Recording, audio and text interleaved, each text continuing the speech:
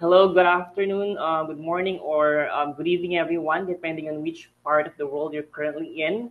My name is Ron from International Trade Council, so I will be the moderator for today's webinar. The title of the webinar is Why Email Marketing is Worth the Investment and Three Things to Improve ROI. In this webinar, participants will learn why email marketing is still the best marketing channel, learn three things that will justify and improve your investment, identify items that will impede your success, hear best practices for email marketing. Our speaker for today is Hank Hoffmeyer, Senior Manager of Client Solutions, President-elect of AMA Triangle. So before we start, I just want to make sure that the audio is clear for those participants that is currently logged in. Can you please type in yes on the comment section? Prasant, Rakibul, and Nancy, if you can hear me, please type in yes on the comment section before we start. I just want to make sure that the audio is clear. All right, perfect. Thank you so much for responding. So by the way, before I hand over the stage to him, if you have any question, feel free to type in your questions on the comment section here, and then he will be able to answer the question after the presentation. So without any further ado, I will hand over the stage to our speaker. Go ahead, sir. Thanks, Ron. I appreciate everybody coming today, and it's great to be here. What I want to do is ask you a question. Have you ever won a trophy or an award? You may have or you may not have. Feels good, right? Growing up for me, when it comes to sports, I never really excelled at them. I tried soccer, I tried football, I failed miserably. I quickly found that I'm technical in nature. I like to build computers. I like to figure out problems. And my passion turned out to be in marketing, which is what I'm doing now. When I started with Eye Contact 12 years ago, I won an award the first year I was there. It's the Eye Contact Account Management Excellence Award. It was a huge award. It looks like this. It's big, it's crystal, it's heavy, and it still sits on my shelf just as a reminder of how well I did using technology rather than playing sports. You might be thinking, why am I talking about awards? Well, there's a thing called MVP, Most Valuable Player. Sports have MVPs. Why shouldn't marketing have MVPs? To me, email marketing is the MVP of marketing. That's what we're here to talk about today, because year after year, email marketing wins the MVP award. If you're an influencer, content creator, marketer, or you're in a C-suite, whatever, you need to make sure that you put email marketing into play so it can win you that MVP award every single year. Again, my name is Hank Hoffmeyer. I'm the digital marketing infotainer. I like to make marketing fun and successful. Follow me on all the socials at Hank Hoffmeyer. It's hard to miss me. My big channels are Twitter, Instagram, Facebook, as well as LinkedIn and TikTok. Follow me for more great information. Let's talk about email. Why email marketing, and why is email important? Why is it the MVP of marketing? Well, it's 40% more effective than other channels like social media, pay-per-click, and even print media, which, believe it or not, is starting to make a little bit of a comeback because of the pandemic. 61% of American workers say email marketing or getting email is crucial to doing business. In other words, they are in their inbox and they read emails. And for folks that might be doing B2B marketing, 83% of B2B marketers live and die by using email marketing. Those stats are impressive. With social media, it's hard to get really good numbers and good ROI and get good traction. But with email marketing, it's a no-brainer. It's that player you need to get off the bench and put them into the game. If you've been doing email marketing for a while, hopefully I'll give you some new ideas. And if you haven't gotten started, hopefully I'm going to encourage and inspire you to get started today. Because what I'm trying to tell you is email marketing works. It's simple as that. Also, I'd like to point out, when you grow an email subscriber list, you own those contacts or those subscribers. If you build a following on, say, TikTok, Instagram, or Facebook, and something happens to your account or it gets banned, you lose all of those followers. You do not own them. With email marketing, you own your contacts. With me so far? Hope I'm not putting you to sleep. Hope I'm not acting like the water boy on the team. And I'm giving you some information to help you understand that email marketing is important. To shift gears, let's talk about starting off right or getting back on track with your email marketing campaigns. 3 things for this section: sign up forms, welcome emails, and the content you use with your email marketing programs. Sign up forms that live on either a website or your landing page are very important to use to grow your list, because it's an excellent way to add subscribers to your platform, to your email marketing service, whatever you want to call it. That's how you grow your list, using forms and getting people to sign up. Make sure when you create these forms that it has your logo and information. If it's on a landing page or somewhere, use the same colors that your branding uses. This way you do not create confusion, because people are very hesitant to give away their information if they don't know where it's going or how it's going to be used. An important tip is only ask for the information you need to start a relationship with someone. To me, that's the email address. But you can also get away with asking for the first name so that you can personalize your emails. Anything above and beyond that, it might cause friction and people will not give you information. In other words, if I'm signing up for a coupon for a retail store, if they ask me for my first name, last name, email address, make and model of my car, how much money I paid in taxes last year, and my favorite ice cream flavor, I probably would not want to give that to them just for a 20% coupon, because I don't know what they want that information for and how they would use it. In a simplistic fashion, add a sign-up form to your website. ColourPop does a great job with just a simple sign-up form, asking for your email address, and then you click enter. There you go. You're going to start getting emails from them. You can also use pop-up forms. These are forms that live on your website, and after a period of time, they pop up and ask for you to sign up. You should be careful with using pop-ups, because if I come to your website by Google search or maybe through a tweet or some other social media link, and I don't really know what you do yet, and you automatically put a pop-up in my face, I probably will not fill it out. Time those pop-ups. Maybe it's 20 seconds, 30 seconds. Give them time to look around. Or better yet, use something called exit intent technology. When someone goes to leave your website by closing the browser, switching to a different tab, typing in the URL, when they go and lose focus of that window, you serve them that pop-up and incentivize them to give you an email address. Now, those are some simple ways to grow your list by using landing pages, websites with sign-up forms. Remember, I mentioned only asking for the name and an email address, but there are situations where you can ask for more information. The first one is with restaurants. I don't know about you, but I like free food, or at least a discounted meal. Restaurants can get away with asking for birthday. When is your birthday? So we can send you a coupon for either discounted or a free meal, discounted food or a free meal. And then you also have the opportunity to ask people their preferences of what emails they want. Is it emails for certain restaurants in certain areas, or like Bangkok Newsletter on the right-hand side is asking, do you want all of our emails, or do you want to know about food in Bangkok? Maybe you just want our PDF magazine, or you're interested in nightlife. It's a great way to give your subscribers what they want rather than what you want to send. And that's important, is make sure that you treat your subscribers with the respect they deserve, not just sending them nonsense about information that they do not want. Here is a landing page for iContact.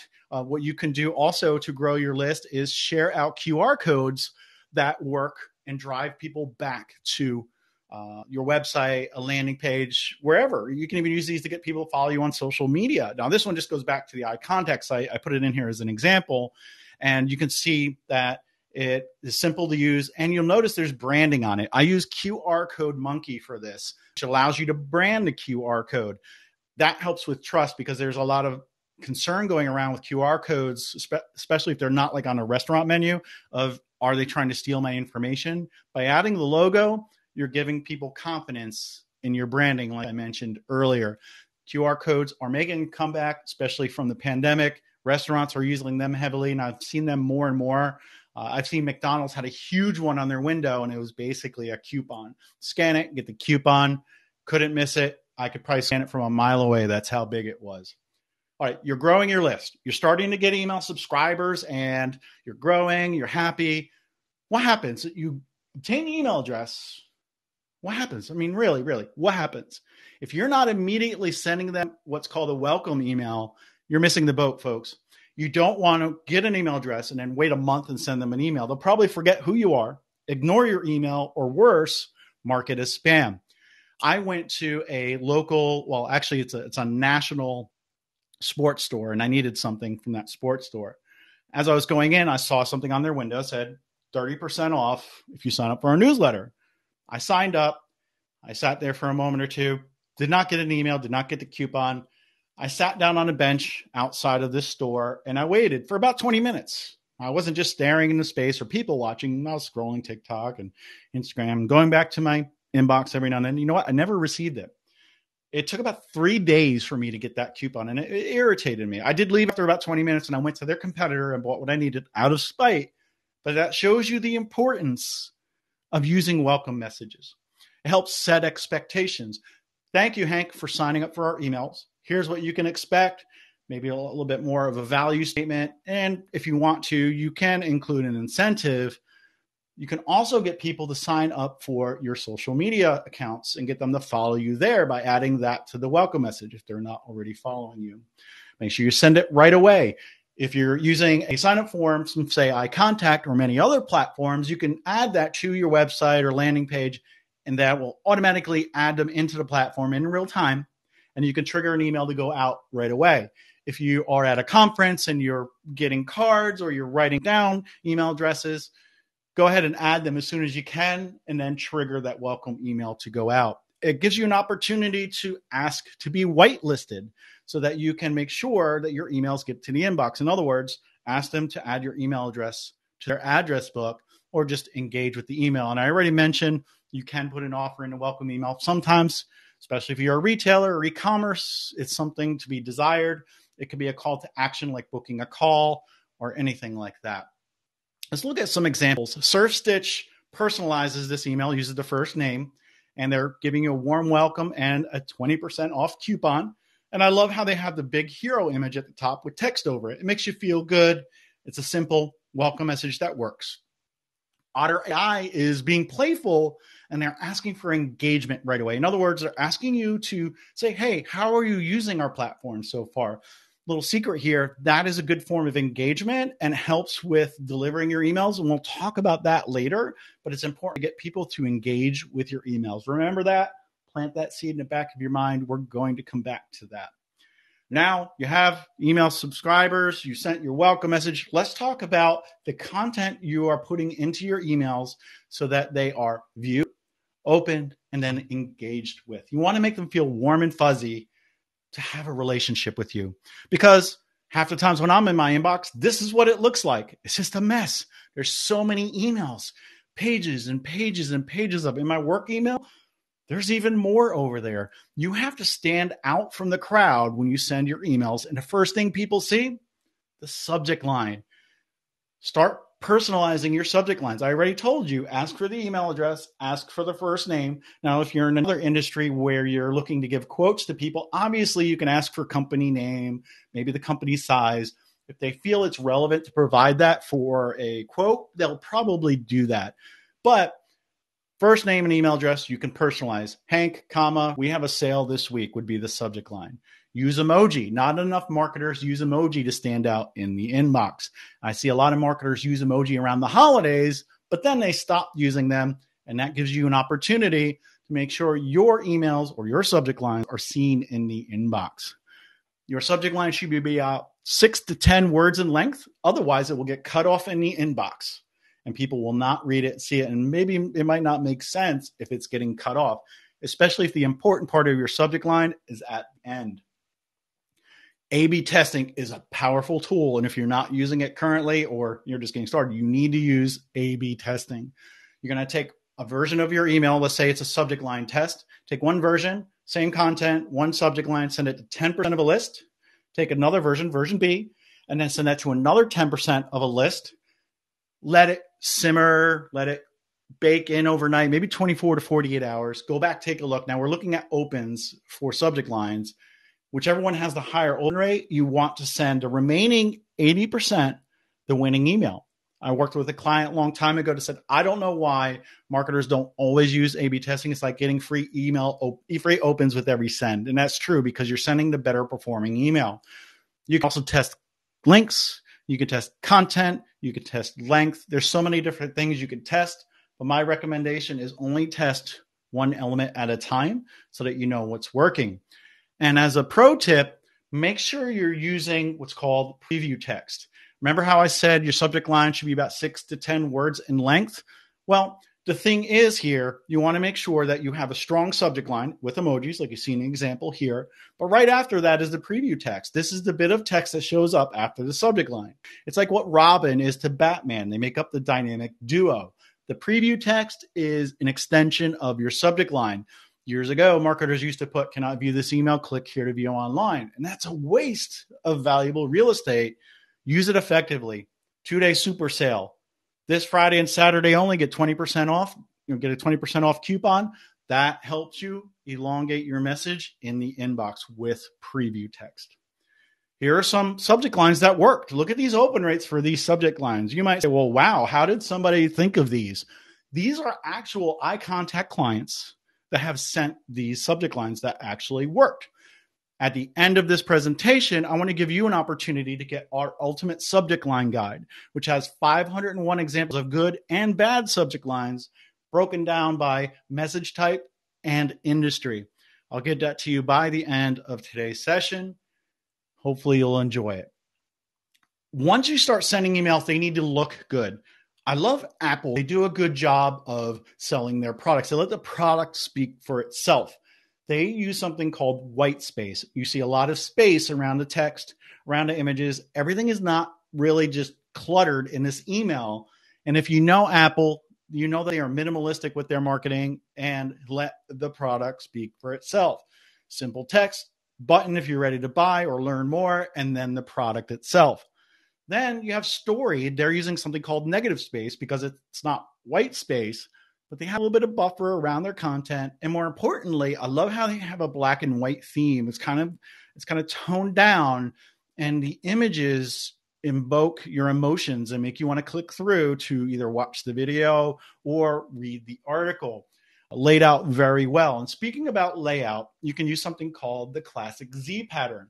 When we read in English, we read from left to right and down. And that's a great way to lay out a longer email where you go left to right and down, and it keeps people going down, scrolling or moving through your email. Maybe if it's shorter, you can go ahead and use what's called the inverted pyramid. You have large information at the top, such as a hero image, and then below that, some text, which is a little bit narrower. Then your button, it's even narrower.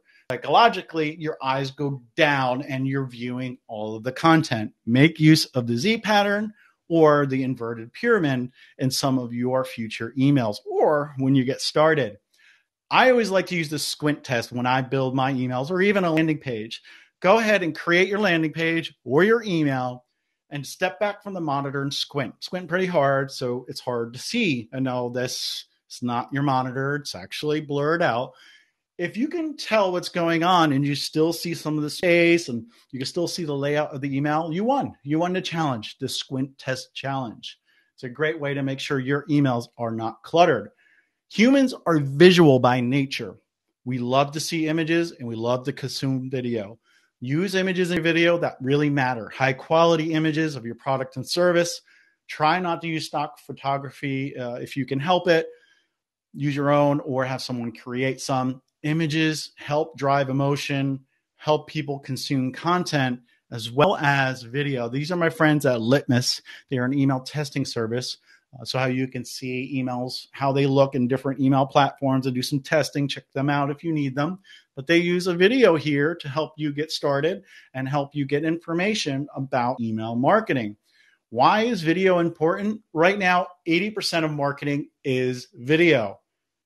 It's important to use video in your marketing, folks. And if you're not doing it now, bite the bullet and start doing it. 95% of content in video is retained versus 10% in text. In other words, when I watch a video, I can retain more of the information I'm consuming versus what I'm reading. And that's why email marketing and video go hand in hand. The most important thing for your email marketing campaigns is value. You have to provide value to your email subscribers. As a marketer, we should not be pushing what we want, putting out the content that we want, that we feel is important. Learn about your subscribers, learn about your audience, provide them with information that's valuable to them. You'll build a relationship, and that's where the conversions come in. That's where you get a better ROI. I like to use the bank analogy. Send out content that's very helpful and not always asking for a sale.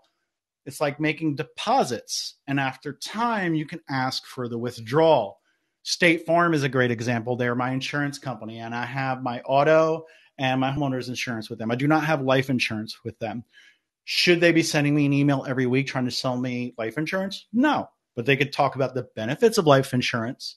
They always tell me how to keep my car ready to go if I'm going to go on a long vacation and drive pretty far. And they also help me keep my house safe from burglaries. And they also help me with home improvements by giving me tips or information about different projects. Then at some point, they can come in a little bit harder and sell me on the life insurance. That is making deposits and making withdrawals. If you have not read this book by Gary Vaynerchuk, Jab, Jab, Jab, Right Hook, I highly recommend it. It's a really awesome book.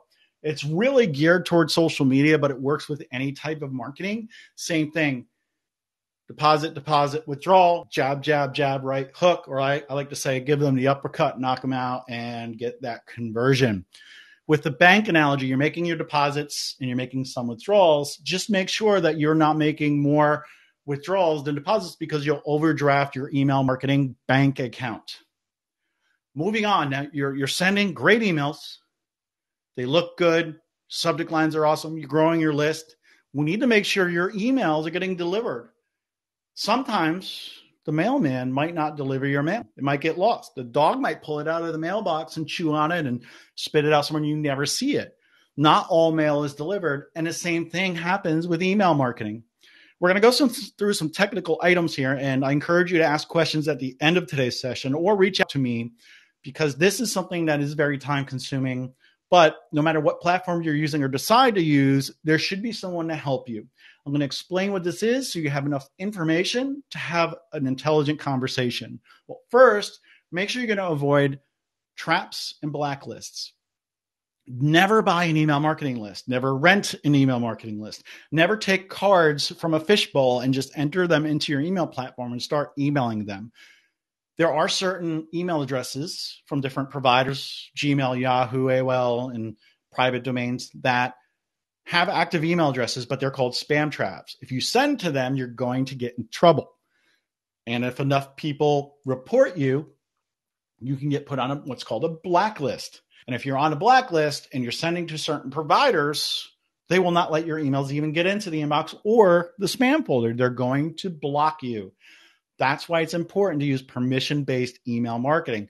Ask people, whether it's on a form or in person, can I send you an email or can I add you to my email list? It's the best way to go about it. Now, when you're sending emails, there's technical items called SPF, DKIM, and DMARC. I have a slide, the next slide that will explain this in detail, so hold off on that. But make sure you're using quality content because that engagement matters. We were talking about content that matters and it's valuable, but also adding quality and value to your emails matters more than ever. And we're going to talk about that too. All right, SPF stands for Sender Policy Framework. Every time you send an email, if you're using a platform, say iContact, it's coming from your domain and it's being sent by iContact. The recipient server might say, hey, I noticed it's coming from this company, but iContact sent it. Does iContact have permission to send these emails? In other words, is it being spoofed? And that's happened. You think it's coming from a company you know, but not really. If you add this SPF to your domain, which with iContact, we automatically do this. You don't have to.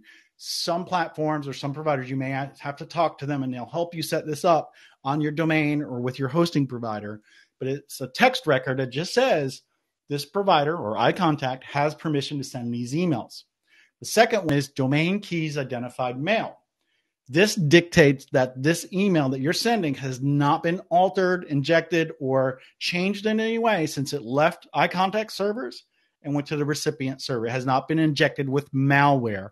This is something that needs to be set up on your hosting provider by you, by your IT team, or somebody in marketing. Something we can help you with. And hopefully, if you're using another platform, they can help you with that. The last one, domain-based message authentication, reporting, and conformance, basically is a rule that says, hey, if there is no SPF and DKIM on this email, what do we do with it? Do we ignore it or do we let it through?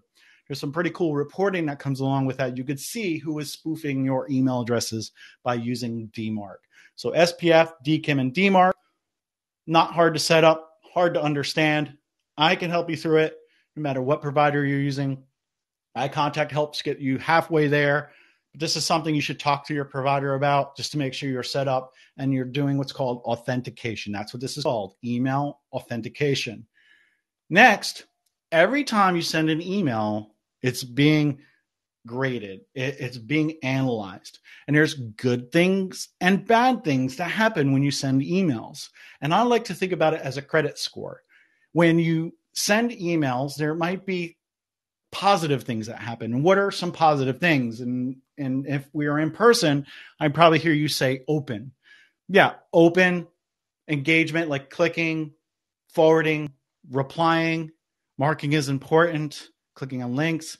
All those are forms of positive engagement. And there's something called TINs. This is not spam. Especially in Gmail, if somebody goes in and says your email is not spam in the spam folder, it shows Gmail or whatever provider that the email is in that these emails are wanted, and it gives you a positive score. So it's building your score. Now, on the negative side, or what's called a detractor, you have complaints or spam, right? People marking a message as spam. People that unsubscribe, click the unsubscribe link, and the bounce rate. And I have some rates here. And when you see 0.1%, that's 1 per 1,000. So when you're sending to 1,000 people, you want 1 or less people to complain, 5 or less to unsubscribe, and then the bounce rate about 1% of the send you're doing. The most important one is non-engagement. Folks, if people get your emails and they do nothing, and they forget about them, it actually hurts your domain reputation, which is that credit score. Your domain that you're sending from has this credit score. It's called domain reputation. And once it gets to a low point, let's say a 60 or 70, I'm just making up numbers here, more of your emails go to the spam folder, especially new people. Want to make sure that people are opening, engaging, and telling people your email is not spam so that you get into the inbox. And everything we've talked about factors in here, that quality, providing subscribers with what they want, not what you want to send.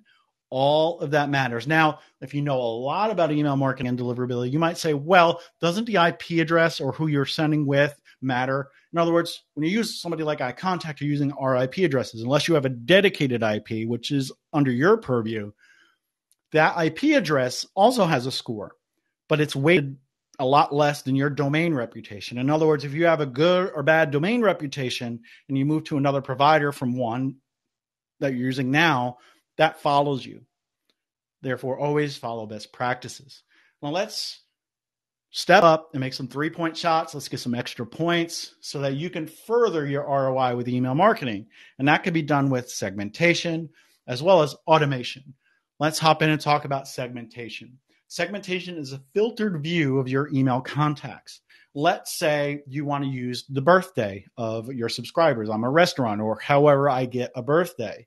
I want to see everyone that's on my list that has a birthday in March. I would simply go in and create a segment for all my contacts that have the birthday field that has March in it. That's a simple way to create a segment. Segmented emails are really good. You can get a higher click-through rate, up to 50% higher click-through rate by sending the right emails. 88% of users agree they're more likely to respond to an email if it looks like it was specifically crafted for them. Do you want to send your whole list an email saying happy birthday every month? Maybe once a year, you'll be correct, but I don't have 2, 3, or 12 birthdays a month. Same thing with if I have shown an affinity for a certain product or service and you have multiple products or services, only send me what I seem to be engaged with. Or if you're getting information from me, use that to create segmentation that will help you target your customer better. And we're going to talk more about segmentation in a moment or so too. I feel like there are 4 pillars of segmentation, and the first one is demographic. It is their age, gender, education, and occupation. My favorite is psychographic, lifestyle, values, concerns, personalities, attitudes, and what I call AIO, activities, interests, and opinions, because everybody has them. Now, as I'm going through this, you might think, well, Hank, you said I need an email address and first name to start a relationship with someone, and I don't want to ask for all this information on my sign-up form. Yeah, true. I agree with you. But a great way to get this information is through surveys, or get people to go back to their profile in iContact or whatever platform you're using to fill it out more. You can put custom fields or standard fields in there and let them fill it out and give you that information. Tell them, by giving us more or better information, we can give you better emails. We'll provide you with more value. The third one is behavioral. What are they doing or not doing? Are people opening your emails, not opening them, clicking, not clicking? If you want to integrate your website, are they visiting your website, not visiting, purchasing, not purchasing? What kind of signals are they giving you? And a lot of times marketers always look at people that don't open emails. Send an email, wait a couple of days, segment the people that didn't open that email and resend that same email. But what about your folks that are doing really well, or have spent a lot of money, or have been opening or clicking your emails? Treat them good. Give them discounts as well. You can also look at people that have not opened in a while and put them onto a Facebook list and serve them ads. It's called retargeting. Take the list of people who haven't engaged in a while, upload them to Facebook, and serve them ads. Last and fourth, we have geographic. Where are they? What country, city, or what is the density of the location they live in? You might need this if you do events and you want to serve emails to people if you're having a concert or having a in-person webinar somewhere. This would be an important piece of information. That is the 4 pillars of segmentation. Now, we're going to talk about using segmentation with automation. Automation is convincing the right people to need what you have at the right time. Sending the right message to the right person at the right time. That's what segmentation and automation allows you to do. 9 out of 10 marketers use more than one form of marketing automation software. By implementing marketing automation, how many more qualified leads do you think you can get? If you're thinking 5, 10, 15, 50%, you're wrong, because it's actually 451%. That's the increase in qualified leads you will get if you implement marketing automation. But you have to feed the machine. Feed the machine data, information, birthday, favorite color, location. That's all stagnant or static data that you can use in your marketing automation. Then there's triggers. What are they doing and not doing? Did they open this email, not open this email? Did they visit my website? Did they convert? Did they not convert? Did they buy more than $500 of product or services from me in the last year? I love marketing automation because it allows you to nurture people. First and foremost, you can automate that welcome email, or better yet, a welcome series or a nurture series. Have a set cadence of emails that goes out to your subscribers, telling them about you and or your business. Again, these can be triggered based on list subscription when they're added to a list. They can be triggered on doing something or not doing something, and also by data. Today's consumer is more empowered than ever. We all have a device that can fit in the palm of our hand to allow us to do research, compare pricing, look for reviews, recommendations. Long gone are the days where you can just send out marketing content and get people to convert right away. People take time, and you need to nurture them to a sale. Let's use the example of adding somebody to a list. It triggers a nurture series. On day 0, or right away, we're going to send that welcome message because we don't want to send it at the end of the month, like I mentioned earlier. Maybe the next day you'll send them an emotional appeal email. This is saying, please buy for me. I need the money. Just kidding. This is where you appeal to your subscriber or contact emotions. This is where you use those videos, those images that talk about you and your company and why they should do business with you, why they should have a relationship with you, why they should buy from you. Next, on day 5, we can send an email that talks about how we're different from our competitors or how we stand out from the crowd. Maybe you'll have information about your return policy, your support policy, what you're doing in the community. You're building this relationship with people over time and you're automating it. And maybe day 7, you're going to give them that incentive. Buy now, we'll give you 20% off. We'll give you 30% off, free coupon, free consultation. Whatever it is you do, you can offer an incentive here. And all along the way, you can do checks and balances. You can send that welcome email, wait 3 days, see if somebody did or did not open, or I would say click in an email because things are changing.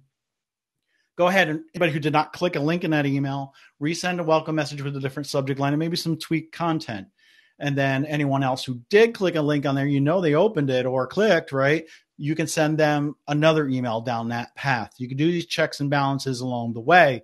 And if you have purchase data, you could check to see if they bought from you or became a customer and stop a certain sequence if you want to. You can automate birthday emails. Just have that go out once every year. Thank you for your purchase. Here are some alternative products, more informative information about products and services you have, or maybe you're trying to promote a webinar and you can use a date-based automation series for that. My webinar is on April 20th, 15 days before, send this email, 10 days before this email, 5 days before, day of, and then thank you 2 days after. A lot of great ways to use automation. All right, I'm going to call a timeout here. Hopefully you're thinking about the best ways to use automation. But for me, there's really one way to use automation in such a powerful fashion. Here's a hint. I wonder if you know what it is. I want you to be clean as a whistle. And with that, I mean, you need to perform list hygiene. It's the act of removing your inactive context to help you with deliverability. Remember, I told you if people are ignoring your email or not opening them, it actually hurts you. Because let's use Gmail. They have the strictest algorithm. You have 100 Gmail subscribers and 70 or 80% of them are not opening your emails. Gmail looks at that and thinks you're irrelevant, and they'll start sending more and more of your emails to spam. What I normally recommend is identifying non-openers and sending them what's called a re-engagement campaign. But Apple in iOS 15 and on the iPad and on the Mac have introduced some privacy features that automatically count an email as open if you send to someone using the built-in email app in the iPhone, iPad, or on a Mac. In other words, right now, if I got an email from you on my iPhone in the email app on my iPhone, I opened it. Even though I didn't touch my phone, I didn't unlock it or anything. It counts as an open. They're also blocking some tracking that's going on. And historically, marketers will look at people who have not opened an email in the last 6 months or the last year and then start sending them emails saying, are we breaking up? Please come back. I would say really look at people who have not clicked on an email in the last 6 months or the last year, depending on how often you send. If you send once a month, I would say every 6 months is a good cadence. If you send once a week, do it 6 months. Once a year, if you send once a month. It's an easy way to look at it. And make sure that you're putting a lot of engaging content in your email. People click so you can measure whether they're clicking or not. And let's talk about setting up this re-engagement journey. We miss you. Subject line, maybe add emoji to that. It lets people know that you're trying to get in touch with them, remind them why they signed up in the first place, and give them an opportunity to change what they receive. Maybe you do send weekly. You can set up a list and people can opt in to only get something monthly. Give them what they want. Message 2, please come back. You're looking at people who have not opened or clicked in the first one, and give them special discounts and coupon codes to come back. Then be a man of your word and release people if they do not engage with the last and third message and you've been checking the previous 2. Is this goodbye? You can also prompt them to follow you on social media if email is not their thing, which is an awesome way to get people to come back, but maybe not an email if that's not their thing. But after these 3 emails, go ahead and remove these people from your lists. You could do this with automation as well. If they don't respond to any of these emails, automatically remove them, or you can do it manually. But re-engagement campaigns work. They're pretty effective. Here's one from JetBlue. I really love the imagery here. I love the Band-Aid. They're playing with the idea of breaking up. They're asking you to choose how and when you'd like to be contacted. They're empathetic to your inbox being full, and they show you that they understand that you get a lot of emails. Really like the look and feel of this email. It's simple, a lot of white space. Same thing with Typeform, a lot of white space. They're saying, we noticed you haven't been active in opening our emails. They're asking direct questions. There's one CTA in email to get people back to the website and measure whether or not they're engaging with this email. And they're showing you again that they're understanding. Remember, it's all about the subscribers, folks. It's about the subscribers, not you as the marketer. We went through a lot of content. I hope that if you're not using email marketing, you're going to get started. I hope that if you are using email marketing, I gave you some new and fresh ideas. I threw a lot of information, and now it's time for you to join Team Email Marketing. Study the playbook. Let's go ahead and recap what we talked about so you have some solid takeaways, because there might have been a lot of information. I know this will be recorded. You can go back. But really what I want you to remember is start off by growing your list using or updating your forms, whether it's a pop-up form, an exit intent form, simplifying your form, making sure you're sending the right content, and also welcoming your subscribers with open arms and making them feel warm. Then make sure your emails are delivered by using best practices, by not buying lists, sending that welcome email right away, using authentication that I spoke about, and have good list hygiene processes. And go for the extra point using segmentation and automation, especially with list hygiene. How important is list hygiene? I've mentioned it like 6 times. I think it's very important. That is the MVP playbook. And I want you to go out and make email marketing your MVP. Thank you for your time. Let's all say email marketing on 3. 1, 2, 3. Email marketing. Well, wait, hold up. There's more. MVPs get trophies, right? Or maybe not as fancy as my little crystal over here, but I want to induct you into the Eye Contact Email Marketing Hall of Fame because you went through my presentation, which was a lot of information. And I want to dub you an Eye Contact Email Marketing expert because I told you the fundamentals today. And if you process those, I consider you an expert.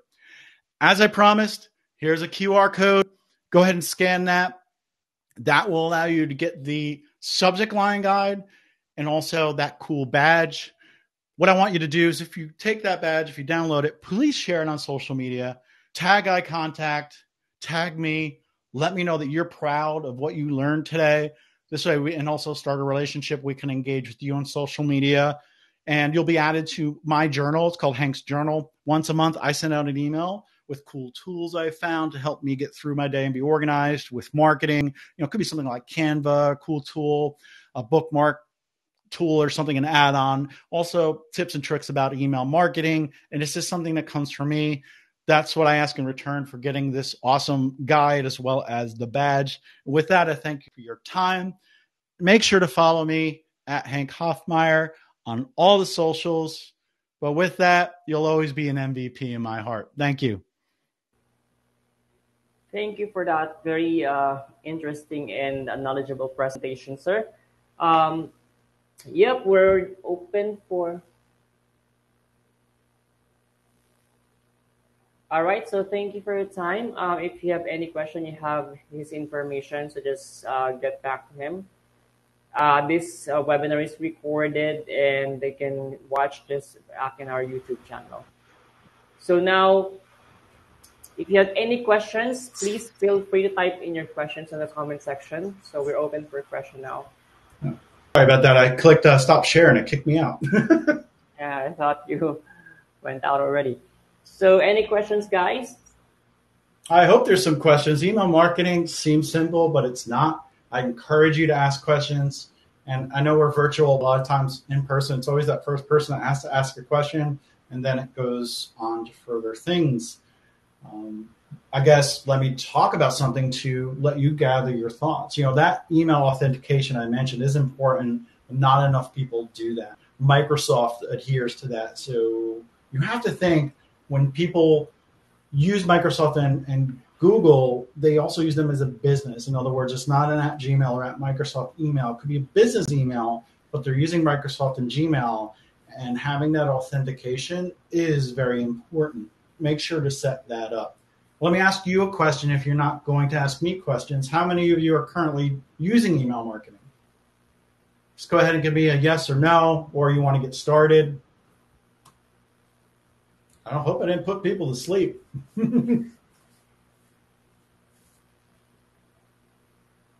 We only have like 3 people on the. Right, on the live. Yeah, but a while ago we have like nine, I think.